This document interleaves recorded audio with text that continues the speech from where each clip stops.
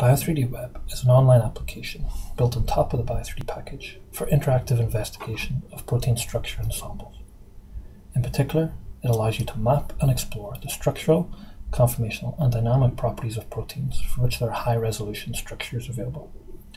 Bio3D-web has 5 main areas of functionality, or 5 main sections, and these are accessible from the topmost navigation bar. And we begin our interaction with the app by clicking on the first of these, the Search tab. Help on various aspects of the app usage, including each of these major sections, is available by clicking on the information icons, which will bring up background information as well as actual documentation or links to the help pages. Now, typically we'll begin using the app by entering a single PDB structure code or 4-letter accession code, 4-character PDB accession code.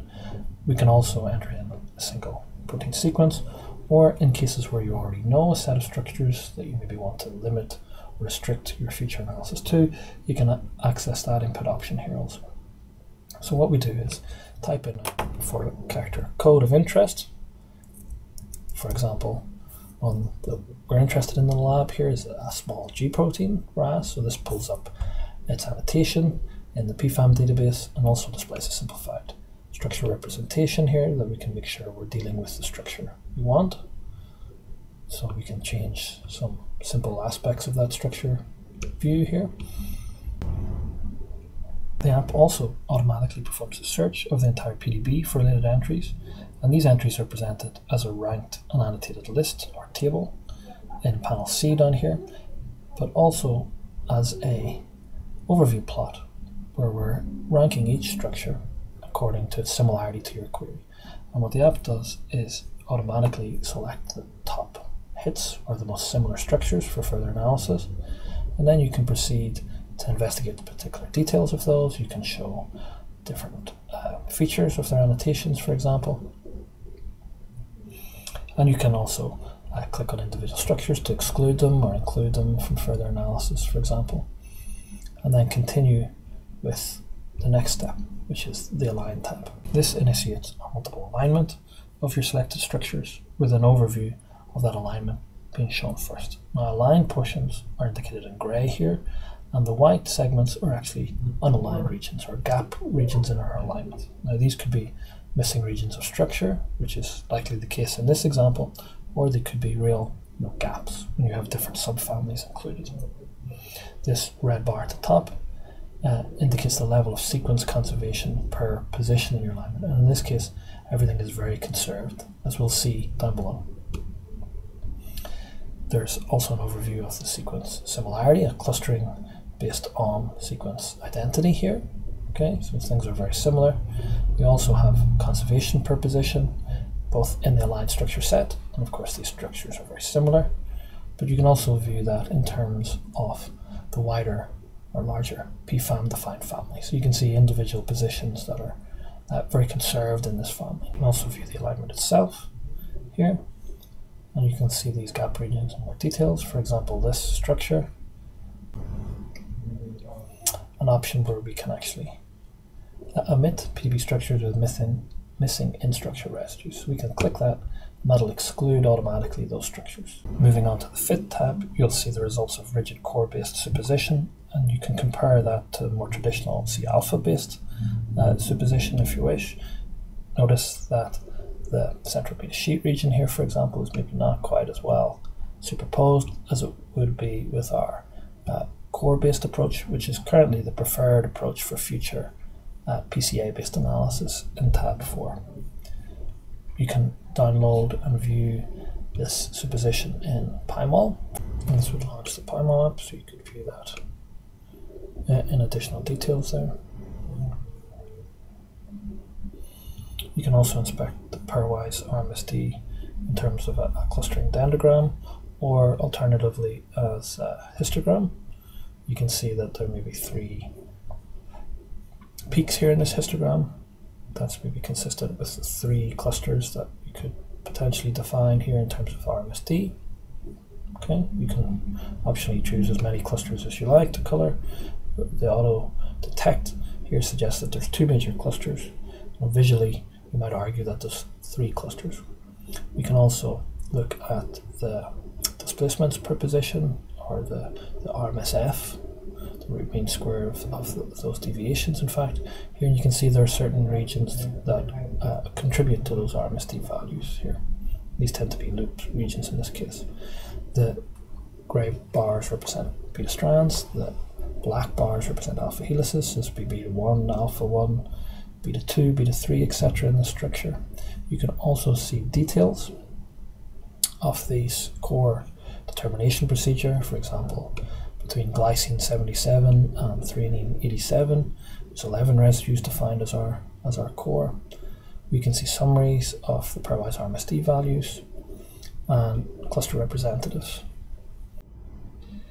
Moving on to the PCA tab here, we have really one of the major and most important results from the app, namely this in panel B here. We have this mapping, or principal component based mapping really, of how all these structures that we've taken through our analysis are related to each other in terms of the major displacements captured by the principal components of their Cartesian coordinates.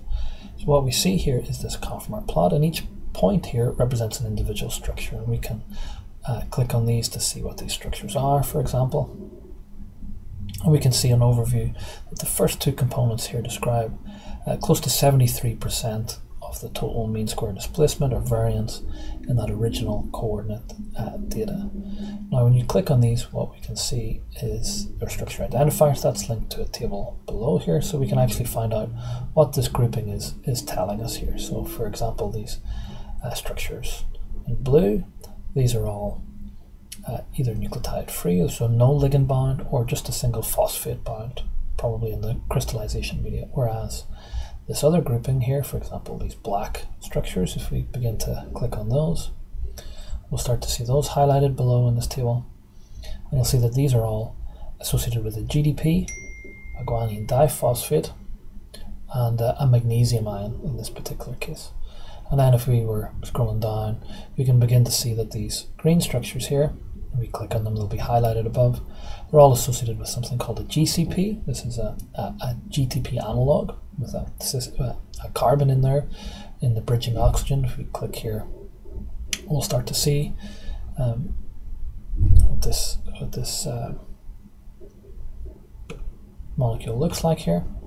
Okay, turn it back. So we have GCP, GNP, another GTP analog, or things like CIG, which is a caged GTP. So again, you see the three phosphate groups here, compared to, if we go back, we would have seen the two phosphate groups of the GDP here. Here's the two phosphate groups compared to the three in the second or third cluster here. So what we're beginning to see are conformational relationships, and we're beginning to get some insight into what it is about those particular structures that leads to these distinct conformations here.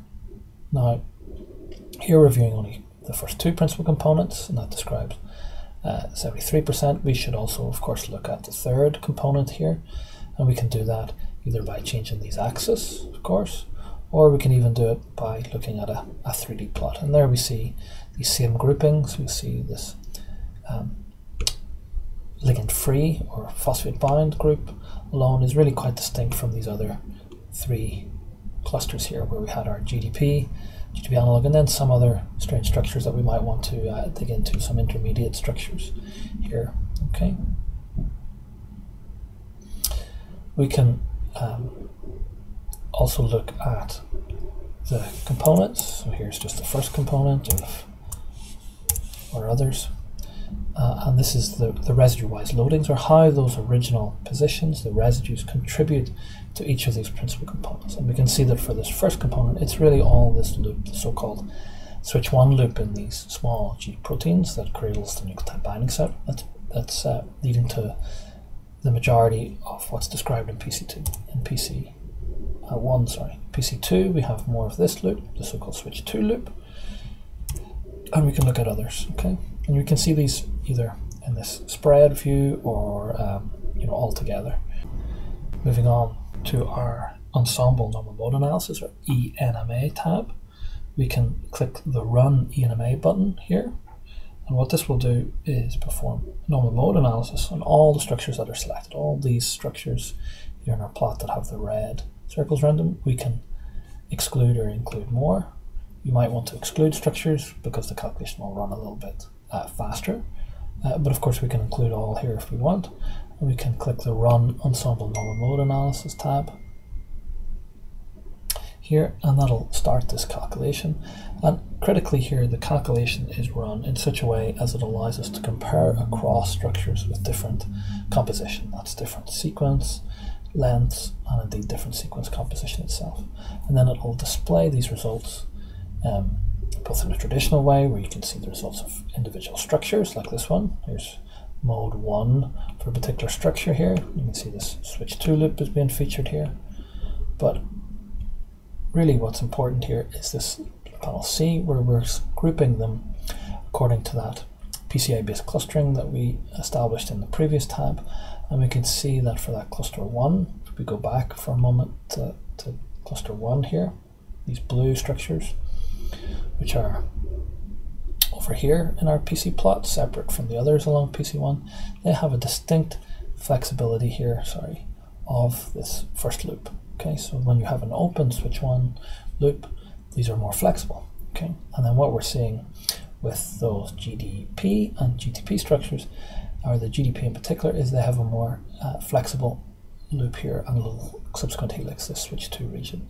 So we're beginning to see the basis for the distinct conformations that are out there for this particular protein family, and that they are indeed associated with distinct flexibilities for these regions as determined by this ensemble normal mode analysis that allows us to compare across structures of different sequence and different sequence composition. Now, our analysis so far has really focused on a quite closely related set in terms of their actual sequence, but the app is not limited to that anyway. You can decide how far in sequence space you go, or if you include multiple families or superfamilies, or focus on a single subfamily. The choice is really up to you. We can dig into these results in more details. You can get your individual overlaps, for example, for different structures. You can cluster here by the root mean square inner product of the modes. So here's an example where again we're seeing these 3 or 4 clusters come up. Right, this is what the mode analysis is telling us. RMSD maybe not so clear in this structure partitioning. PCA particularly clear, and indeed the RMSIP, you could argue, is even clearer than this. Okay, we can again get the high resolution PDFs of these, but what I want to draw your attention to finally in closing is this final tab, which is our report, which will generate a summary report that covers every choice that you entered into the app. Now you'll notice at the top there's an optional download, so as well as this HTML page, you can obtain that as a PDF or Word document. Let's download the PDF, and here's the PDF with today's date. We have our details of our analysis, the various sections, just like the online format. But here, obviously you can save this or distribute it to your collaborators, for example. What I should also point out in this report is that if I go back to the top, there's a link in here which will allow you to revisit your analysis, which will come preloaded with the last choices that you had. So you can visit this link. This is your ID for your session ID, your so-called session ID here, with the date and this unique code. It will allow you to revisit your analysis at any time and change it. Make changes, see what effect including or excluding different structures might have on your results. With that, I'd like to close. We'd like to very much hear your comments and your feedback so we can work to improve this app. Thank you.